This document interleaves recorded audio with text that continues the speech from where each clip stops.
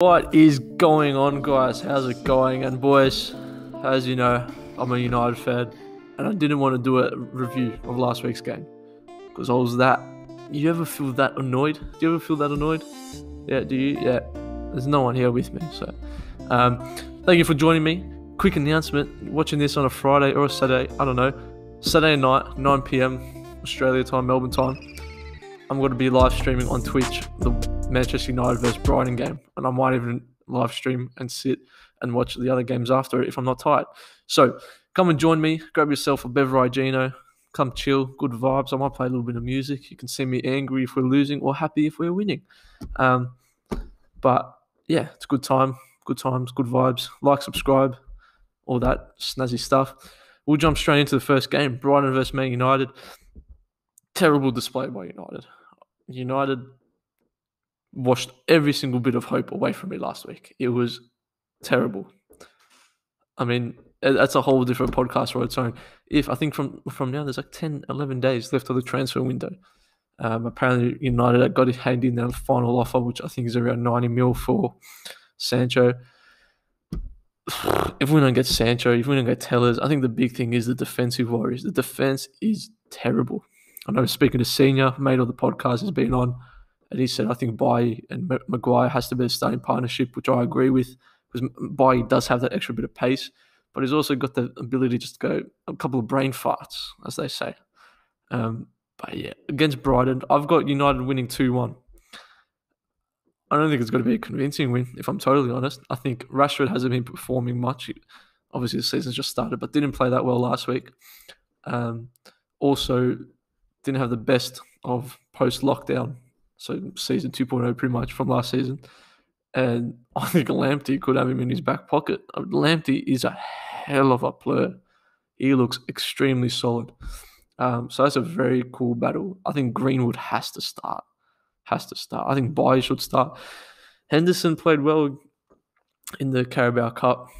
I don't think he will start, but I think Henderson, 10, 15 games into the season, I think should become a number one goalkeeper. I think he grew up in the youth academy. I don't know. Look, I hope United win. Come tune into the live stream tomorrow night, 9 p.m. I'm going to be on Twitch, link in the description. It takes us to the next game, the team that Man United lost to, Palace versus Everton. Now, I've gone for a 2-2 draw here. I think Palace, Wilfred Zaha might be finally, I think this year definitely his last season at Palace. Because the way he played against United, no me gusta, mate. He tore us apart. And Everton's on good form, but it's also Everton's first real kind of challenge, which is a bit weird. I think Everton should win, but I'm thinking away from home, Palace, massive confidence booster from last week. And I'm just thinking, how long can this Everton wave ride? Look, I'm gonna stick to 2-2. James Rodriguez, absolute wicked of a goal last week. Class. It's so cool to see him, and he's delivering so far. I know there's 2 games, still early days, but he's delivering. Allen is a cracking player. Calvert-Lewin, Richarlison. Everton's exciting. Everton is a very exciting team to watch, but I'm going for a 2-2 draw. I think Palace have got to come for the challenge, and it should be a good little batch. Next, West Brom Chelsea. I'm a big fantasy player. And, I think the new thing is you captain whoever's playing against West Brom. Dean Garner, good player for them last week against Everton. But they're up against Chelsea. Havertz scored a hat-trick in the Carabao Cup, which was, again, massive confidence booster for a young kid. Yeah, it was against a bunch of donuts in the Carabao Cup. But, hey, a goal's a goal. I think Werner will get off the mark here. I'm going Chelsea 3-0. I think easy win for them. Thiago Silva could possibly start. He started the other day. Chilwell came off the bench. So I think slowly we could be starting to see their full-strength team come into fruition? I don't know. But yeah, I think Chelsea 3-0, a comfortable win. Not much there. Next up, Burnley, Southampton. I'm going to go for a 1-1 draw. I think Burnley, just a bit, Burnley, not bad. I don't know where a lot of their goals are going to come from, though. I think that's a bit of the worry for them this season.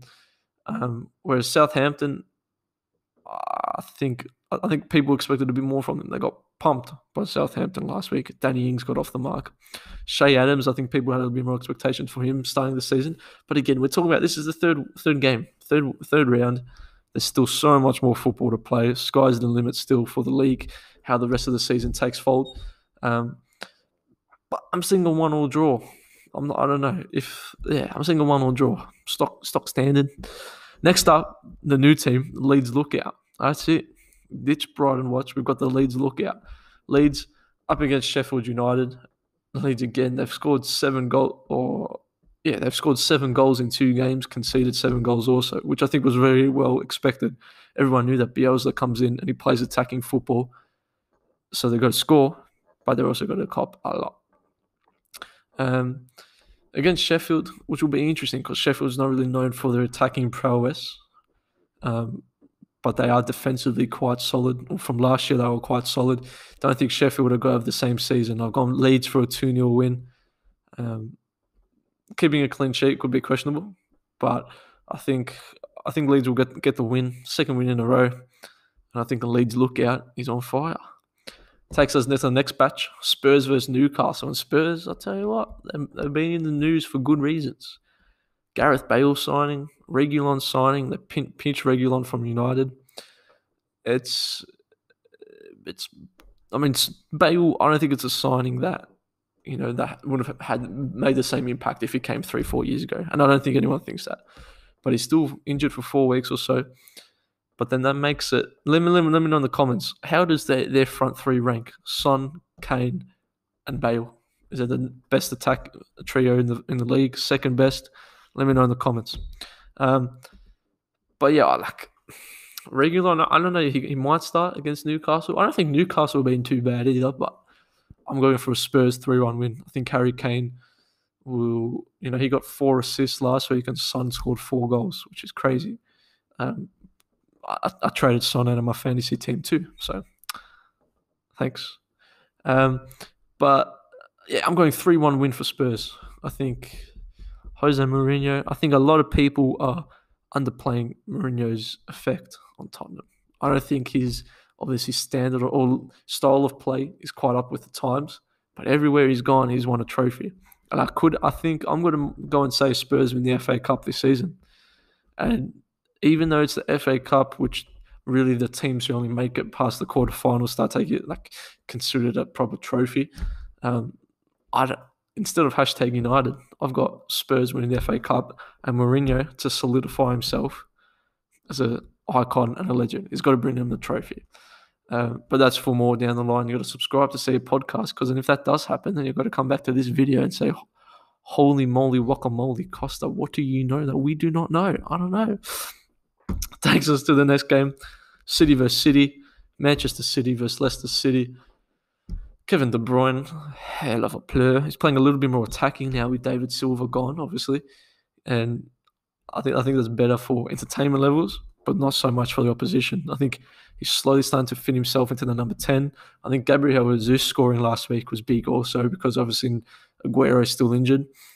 I think Leicester haven't been too convincing. Again, 2 games, 3 games. That's all it's been. I'm going to go for a City 3-1 win, however. Manchester City 3-1 win. I'm feeling confident. I think Nathan Ake could get a start. I don't know. There's something about City where I'm liking them. I don't like him because I go for United, but we'll touch on Liverpool. But yeah, it's interesting. It's very interesting. West Ham versus Wolves is the next batch of this game week 3 fixture, ladies and gentlemen. And West Ham, apart from Suchek, Antonio, how long can Antonio keep on scoring them goals? I think that's the big question. He gets injured twice a year religiously. And how long he can keep on scoring them goals and keep him up, I'm not too sure. You saw Yanni in the interviews, a former West Ham fan, cancelled his membership. He said they're not getting relegated.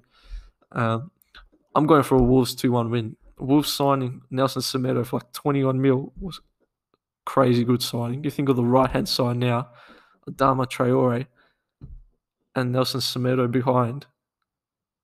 I'll see you when you're older. That is unbelievable.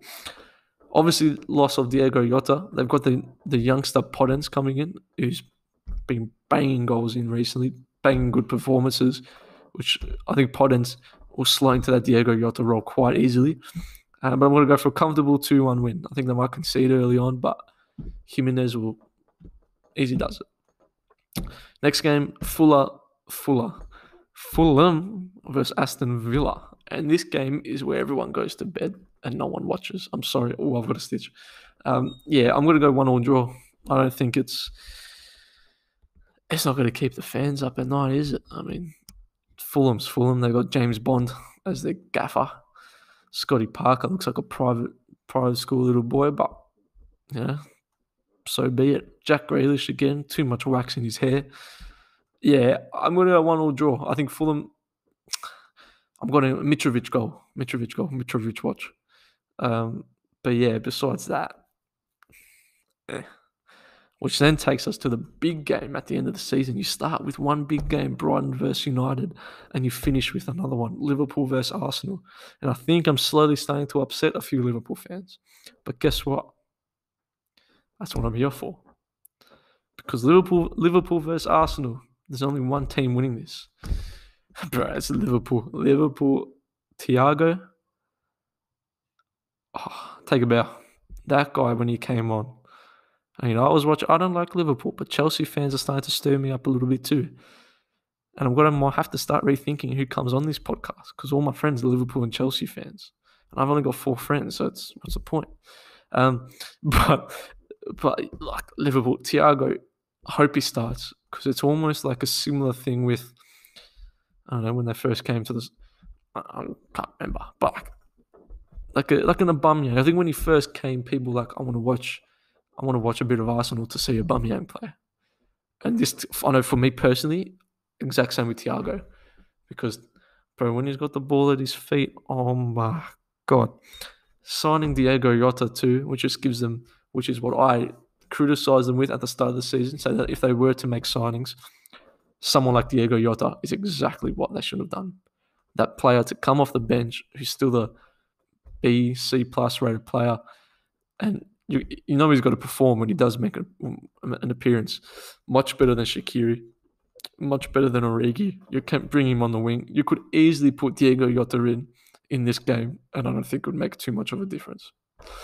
I can't remember if I said the score. I'm going Liverpool 2-0.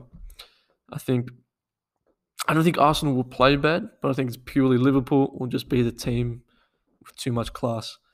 And I said to the boys, I could have group chat evidence that as soon as if Thiago signs for Liverpool, Liverpool's won the league. But you stick to your guts.